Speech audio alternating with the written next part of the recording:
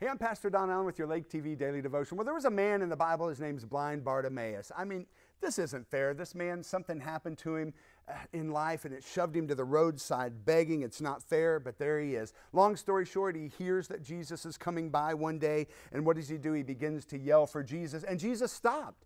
But here's the thing, Jesus said, tell that man to come to me. Now, wait a minute, this man's blind. You'd think Jesus would go to him. Here's the thing, Jesus is always looking to bring you higher out of life's issues. Friends, if life has pushed you to the roadside and you're getting dust kicked in your face, listen, look up. Jesus is there. But here's the deal. He's not going to come down there and waller with you, but be looking, because he wants to call you higher. He wants to pull you out of those issues and get you back, just like this man, get your sight back on that road where you can see where it is that he wants to take you. You want to know more? You can call that number on the screen. We would love to pray with you. And then you can make plans to join me at church at the MHC, where we love the hell out of your life.